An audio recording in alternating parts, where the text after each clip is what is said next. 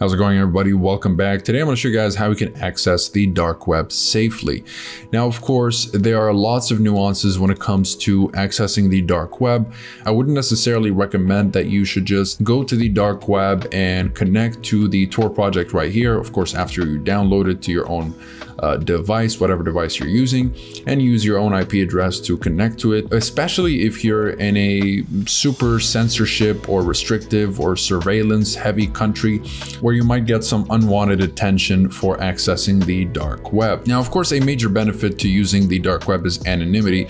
However, this only extends as far as the network. Your ISP, for example, can see you're accessing it and could report it to the authorities even if you're not doing anything illegal, since the dark web and the Tor browser are typically associated with illicit activities. But of course, there are plenty of benefits to using the dark web, since the dark web gives people living in countries under heavy censorship a chance to communicate openly without risk of exposure. You can also expose criminals or corrupt public figures anonymously. You can buy products cheaper. You can research a lot of things that may not be available on the regular web.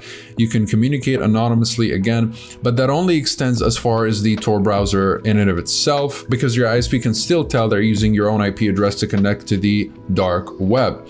So what you want to do in this case is not only encrypt your browser by using the dark web and become anonymous while you're surfing, but you also encrypt your entire traffic, your entire network, by using a VPN.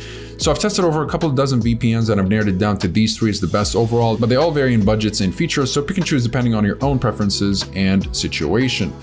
Of course, we've got ExpressNord and Surfshark, all of which will do very well in censorship heavy countries. But if you're specifically in China, I would just recommend that you go with ExpressVPN. That is the best option for China. Okay, so with regards to accessing the dark web, after you download the browser itself, what you want to do is simply start the Tor browser. You'll get a file that looks like this. But before you do that, let's say I'm going to connect to Ireland right here, right? And I'm going to go to my IP finder, and you'll notice that when I look it up here, what is my IP? It'll show as if I'm in Ireland. So, as far as the internet is concerned, I am in Dublin.